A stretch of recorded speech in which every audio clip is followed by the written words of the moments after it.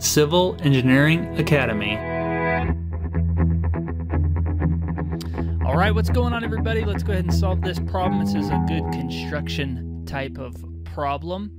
The problem basically states that the weight of the extra soil needed to be hauled off site after the terrain in the given diagram is leveled to an elevation of 0 feet. Find the weight. I don't know what I just said. Find the weight of the extra soil needed to be hauled off. The soil has a unit weight of 125 PCF, and the width of the pile, this whole pile, is 35 feet. So you can see we've got a lot of soil that needs to be removed, and a little soil needs to be filled. So there's going to be some extra soil needed to be hauled off, and they're asking us to find out what the weight of that is. Notice the units are in tons, not in pounds. So how are we going to solve this? Well, this is simple. First of all, I'm just going to call this area, this is the area that we need to basically excavate. This is the area we need to fill. I'm going to call this the positive side, okay? So here's our positive side. All we need to do is figure out the area of this whole thing. So all you're going to do is chop this thing up into little different, areas. You get a triangle and a square down there, another rectangle, another triangle. Okay, you get the idea. Okay, you're chopping this thing up into different shapes, and you're getting the areas of all these shapes. So let's look at this. I'm going to call this side the positive side. We'll call this the negative side because we're going to solve for this and then subtract out this, and that will be our answer. All right, so here we go.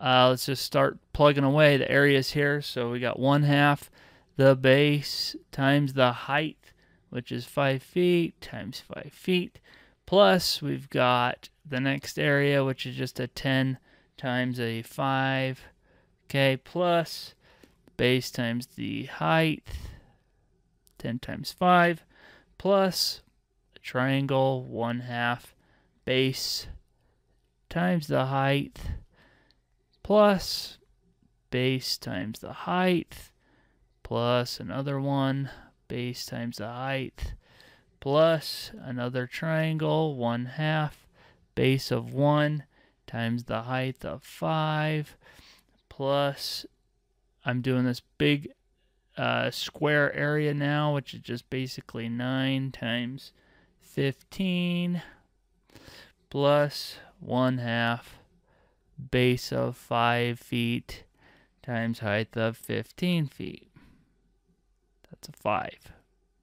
Sorry. Okay, what does that give me? Punch all that out. So all I did is figured out the areas of all these little chunks, all these slices, and the area gives me 272.5. This is area, so this is square feet. Now the next thing we need to do is solve for that minus. Okay, I called all this minus. So let's solve for what that is. Sorry, this is not written very well. There we go. So basically, you've got a triangle, 1/2 base of 3 times the height, though I'm just going to say 5, plus the square area, which is the base times height of 5, plus the area of the second triangle, 1/2 times 3 times 5. You could have just multiplied this by 2, but we're going to go ahead and do it the long way because that's how we roll. All right, punch that out. I get an answer of 65 feet squared. Okay, so what's the delta here? What's the difference? So the difference of 272.5 minus 65, that gives me an answer of 207.5. And now, what do we need to do? Well, we were given the unit weight, we're given the width, we have to multiply by those two things, so I'm going to multiply that by 125 PCF, multiply that by 35 feet in width, and what do you get? I get an answer here of 907,812.5 pounds. Now, the answer is in tons, so what do we need to do? We just need to divide it by 2,000 pounds in a ton, and I get an answer of 453.9, and that is in tons. And so what's the closest answer here? The closest answer here is C.